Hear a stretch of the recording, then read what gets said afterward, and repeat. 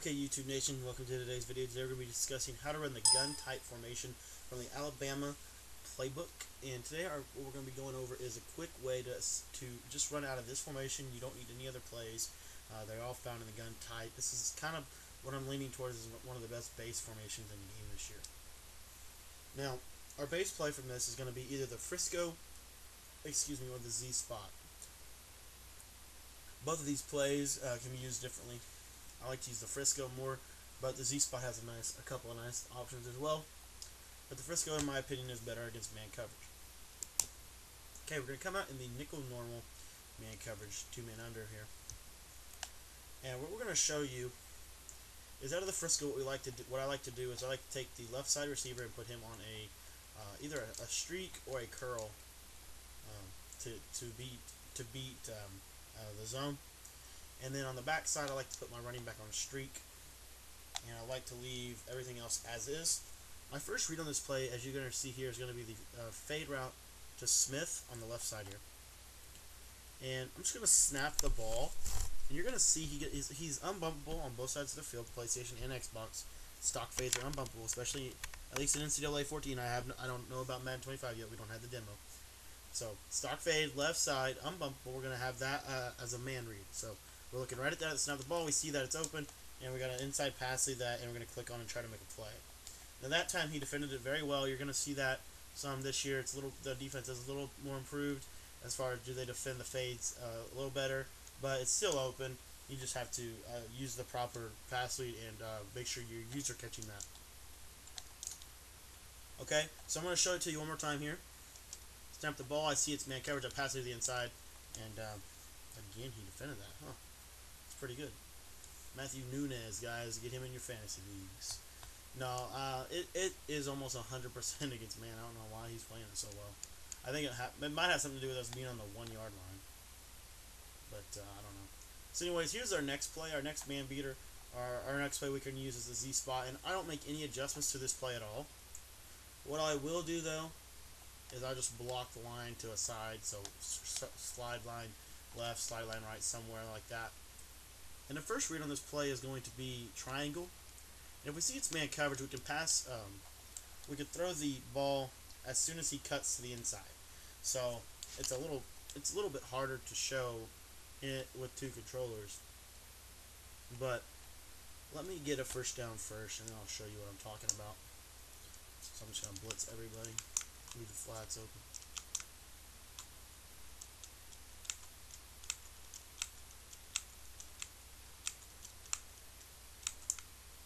Everybody's blitzing here, so I just need to hit circle on a flat route. And I'm just going to go right to the first down marker and just run out of bounds. This is kind of how I use the demo to lab. So hopefully you guys can hear me. I'm trying to improve my audio settings. I have some stuff in the works as far as upgrading my software and my hardware. So hopefully you guys have been noticing that I think my videos have been a little more higher quality lately. Anywho, let me show you the Z-Spot. Z-Spot, the man beater, out of this. And this is a little bit different way to run the Z-Spot than what most people's going to be doing. What we're going to do is when triangle is the route here. So let me just show you. I'm going to put Smith on a flat just for the purpose of showing this route. You see when he cuts upfield, so he's going to slant and then he's going to cut up. We're going to throw right as he's cutting up. We're going to try and hit him with an inside pass right there. And you see that back shoulder type of animation. I found this out in Madden 13 about these little C routes. Is essentially you can throw them like their back shoulder fades. Now you can throw it like that. That's perfectly fine. That's something I normally will do just because I love that animation and I like to be cute like that. But if you want the best, most effective way to run this play or that route, it's unbumpable on both sides of the field, everywhere you want. And you're going to see when he cuts to the outside, he is just going to roast this man. You're just going to get underneath that and it's just going to be a nice little catch. So you can do that if you want. As far as other reads on the Z-Spot, if you want to, what you can do is, like I said, I don't really adjust anything. So, what I would normally do in a situation like this, if I was actually running this play, is I would read the square receiver first again. And what he is he's unbumpable, and you see he's going to have that nice little cut to the outside against man coverage. So we have that against man coverage. That's a quick read. My next read is if they make some kind of adjustment, then I go right into my C spot route, You'll see here against the cover 3 zone, and it also beats man. Remember, we just showed you the Z spot will beat man. The Z, or not the Z spot, right? The C route. And then here against zone, you're going to see the C route's going to beat it again because it's going to essentially split the flat and the deep blue zone. And you see the zig is going to hold that flat zone down. So we're beating man and zone with 2 routes on the left side of the field. And then if they make a bunch of adjustments on the right or the left side of the field, we're going to go to the back to the right. And on the right side of the field, I'll do is my third read as I'm progressing will be the spot route here. And you see it get, or not the spot, but the corner route. You see the corner route doesn't get pressed, and you can get that nice catch animation on the backside there. And then what I'll do is I'll progress. The running back really isn't really a read on this play. It's more or less just a route to hold flats and yellows down, or hold flats and purples down, and we use it as spacing. We don't really throw the ball to him. And then the last read on this play is the spot route. You can see I'm going to pass it to the right for it to beat zone and man. That time it was zone. Let me show you against man here real quick, and then we're going to get into another play. But this Z spot is a very powerful play. I like to use the Z spot when they're trying to run more coverage D. It's not my main play from this gun tight. It's like a mix in, but nice little change up of routes here. So you see here against man coverage, the Z spot's going to get pressed, and you see he's going to get underneath that. And the main issue that presents is Z spot. That spot route will not beat 2-man under press. He has to be unbumped. He has to get. If he gets pressed, you might as well not throw that route against man. But if he doesn't get pressed against man, he will be open. So just kind of pick your poison with that. But let me just punt the ball back to myself here. I do want to show you this one play though. Like I said, from Frisco, we didn't get to break that down, so we're going to finish breaking down Frisco next, and then we'll go to Z spot. So, and of course, that's a horrible punt. Sorry about that, guys. So, anyways, the Frisco, we're building upon what we're taking from the Z spot. Okay, on the Z spot, we're attacking the outside of the field, and on the Frisco, you're going to see here, we're going to attack the middle. Okay, so it's just kind of using these routes as one another. Now, remember the first read on the Frisco is the fade, and you see here, pass to the inside, and now we finally get that catch animation. That's what we want to get. You want to click on it, you want to go in and make that catch. Okay, so now that we see the potential on the left side of the field to beat man coverage, let's talk about if they run like a zone or something to try to get in the way of the fade. Well, it's a very good option. A lot of people will do that. But one thing that they did not take away from last year is the inside pass lead streaks against zone. The reason they did not take that away is because you can't really take that away. That's always going to be there. The streaks are always going to be zone. They're always going to get underneath. The way the game is made, that's how it's going to work. Because of the other routes we have on this play, that's what's going to allow it to work. Because we have a drag route, and it's going to suck down any yellow zones. You see?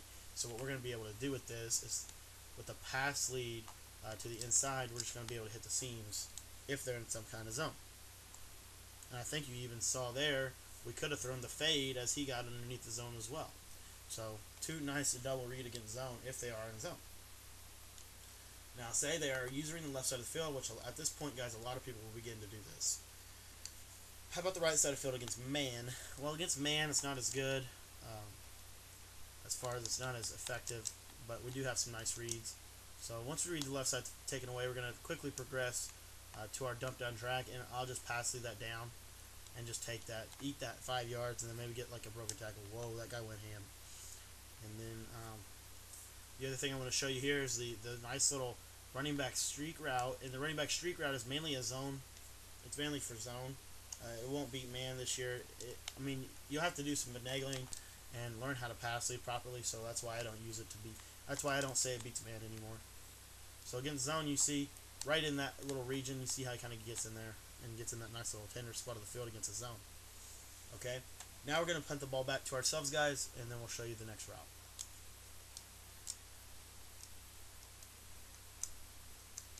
I don't know what I just did. Try and miss this.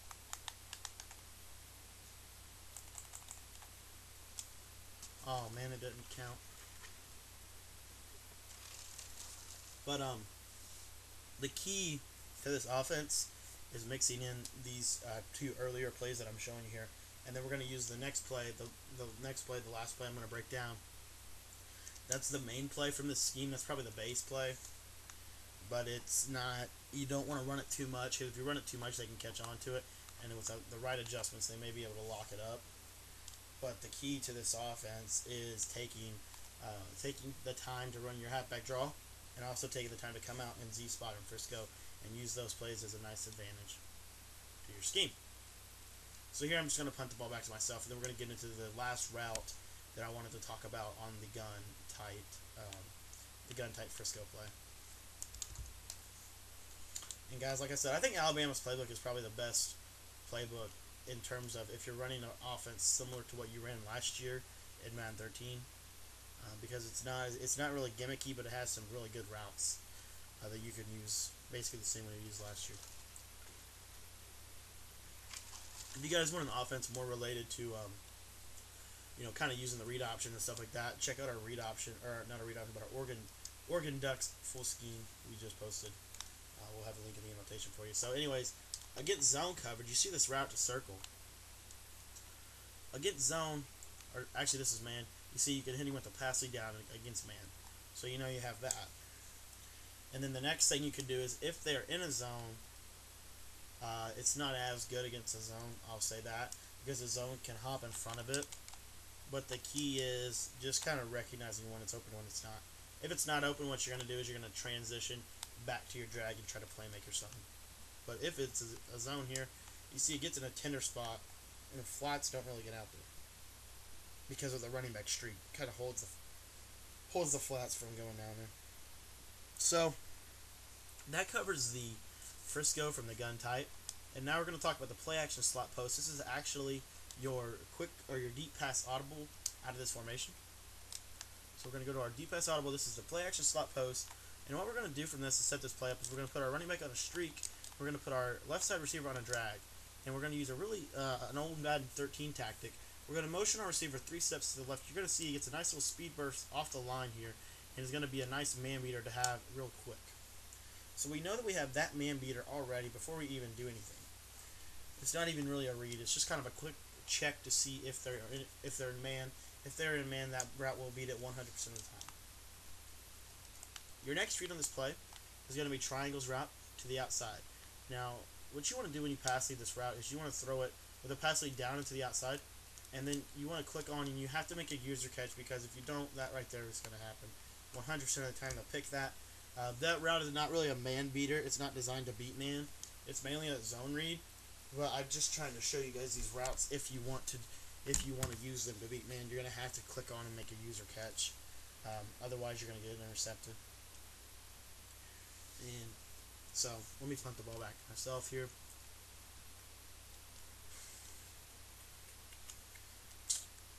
So how you guys been enjoying the demo? Let me know if you guys have anything that you guys have had problems with. A vast virus database has been Use my updated. computer. But let me know if you guys have any questions as far as the demo goes. If anything that you kind of found fishy or whatever. Stop right there. Oh, there you go. But so getting into this gun tight play action, or not play action, but slot post play. Essentially, this is the same exact play from last year out of Arizona's playbook. The Arizona post or zona post or something like that. And the key to this route, or this whole play, is the ability to have those two routes on the right to complement our two routes on the left here. So let me show you that route again to Thomas. If you user catch, this is what it's going to look like. And you see, it's not a very viable option. It's very difficult to throw that route against man. You want to primarily throw that against zone, and I'll break that down in a second. But the next read on this play is going to be your post route. And the post route is very effective against man coverage this year. And it was actually really effective last year against man. It's just people didn't take the time to kind of really incorporate it into their scheme, at least from my point of view, because it was a little bit longer developing last year. This year, it's actually pretty quickly developing route, and can be used against man as well. So, anyways, in the play actions, or in the slot post play from the Alabama type formation, you're gonna see that slot post route, and against man coverage, it's absolutely gonna torch it. And we'll show you why you put the running back on a streak after we throw this post route to show you. But against man, you're going to see passing down into the inside. You don't even have to click on. He's already going to automatically get underneath man coverage. Okay. And the other thing I wanted to show you, your next read on this play is going to be your running back on a streak. And the streaks this year work like the Philly Y seam route from last year out of the Philly playbook. And what you're going to do is you're going to just kind of dip it into him. I like to pass you to the right. If there's somebody there, like if there's a dude glued to him, do not throw that route. It will get picked. But if there's nobody there, I'll always just check down to that. It's just a nice little quick option. But we'll show you the main reason we use that route is for zone. And then lastly, I want to show you our last check down read. I don't know why I was hitting circle for no reason. But our last check down read here is to circle. And circle is going to beat man coverage in a couple of different ways. You see it's unbumpable, and we're just going to pass you that to the inside. That time our pass got deflected. But hopefully you guys are able to see how the route works against man. Let's go into zone here and try to show you guys how we can use the route combinations in this play to clear out space against the zone coverage. Now we know the drag is going to beat zone. We already know that from last year. So drags will beat zone again this year. 3-step motion snap. And you guys are going to see we're going to have that kind of dipping underneath there. And lovely yards after catch there by David Smith. Anywho, moving on to the next read. The next read, if you guys remember from the first part of the play breakdown, is triangle. And this is where triangle's route's really going to come in handy. The drag route's going to hold the flat zone just long enough. And you see how triangle just splits the safeties there. And that was poor stick by me. It's my first video of the day. But you see how he's just gonna really beat the zone. You saw where I threw that, and you just want to work on user catching that. And then the next read on this play was our post route. And the lovely part about this is your post or the drag route's gonna hold down the yellows for the post route to kind of funnel in behind them. So here with a pass lead up, you see it's gonna split the zone, the two interior yellows, and the triangle is holding the deep blue. So it makes that a viable read against zone. And then your next read against zone coverage, and I love the fact that these are in the same progression, and it makes this play really powerful. Is the R1 running back here on a streak, and the post is going to take the yellow zones with him, and so what it's going to do is essentially clear out that little you see right there, clear out that position so that we can throw the quick running back streak. And as far as the other route, let me just try to show you real quick.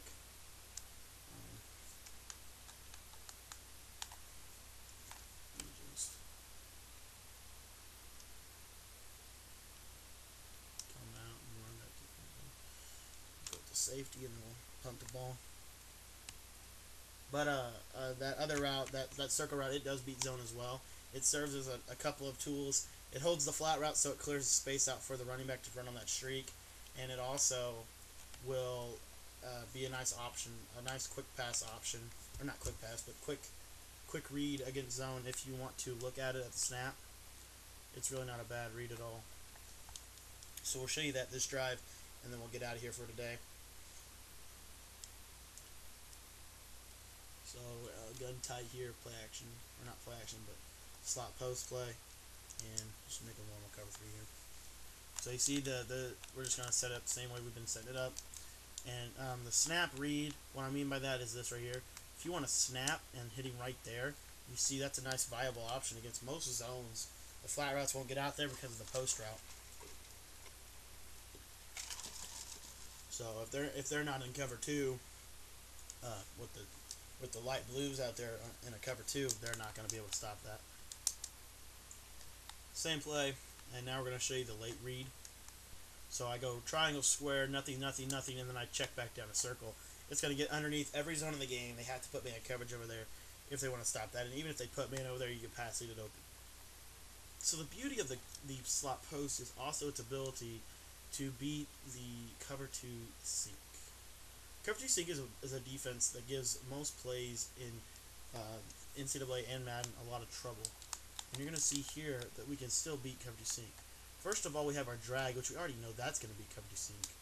A nice little check down there. Next read we have on this play, and I love the fact about this play, is the fact that these reads are the same every time. Like, it's always the same read every single time. Accidentally audibled out of this play. So let me get back to the slot post. The audible system is kind of weird this year. You guys are going to need to be used to it. It's no longer it's no longer square square or XX on Xbox. It is you don't have to do you only do it once, and then you bring up both menus. So here against cover 2 sync, our second read is going to be even better. You see the user catch option there. We have that. It's not as good, but what it does is it pulls traffic to that route, and it's going to open up the slot post route. So let's come out and cover 2 sync here. Show you the rest of these reads, and then we'll get out of here. So you see, now we're going to run it. Third read is going to be this slot post, and again you can split the middle linebacker right in that little region there. That time he just made a great play on the ball. And then our fourth read is going to be the middle back, the running back on the streak. When we place him on a streak, you're going to see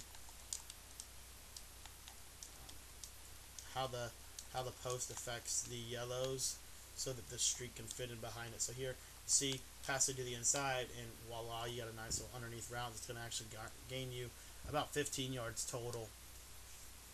And then the last read on this play is, once again, the route to circle, and its ability to beat man and zone is still going to hold true in cover 2 sync.